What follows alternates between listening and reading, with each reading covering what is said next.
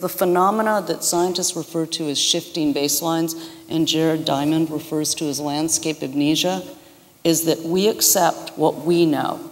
We don't remember that cod were larger than men in the 1890s. We won't know how abundant shellfish were so that they almost purified Chesapeake Bay every day, and that someone noticed the churning of the water was from the shellfish cleaning it. And so basically, are we doing this? Am I doing it to depress you? No, I'm doing it to make your jaw drop open that nature, the natural world, is capable of that sort of abundance. And actually, nature is incredibly resilient, and if we give it a chance, it comes back. So part of it is to engage you and to get you to realize what's in your own backyard.